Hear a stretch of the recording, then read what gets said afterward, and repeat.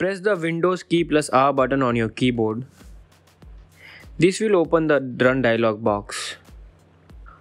Or open the Start menu and search for Run and open it that way. On the Run dialog box, enter the following: %TMP% and hit enter.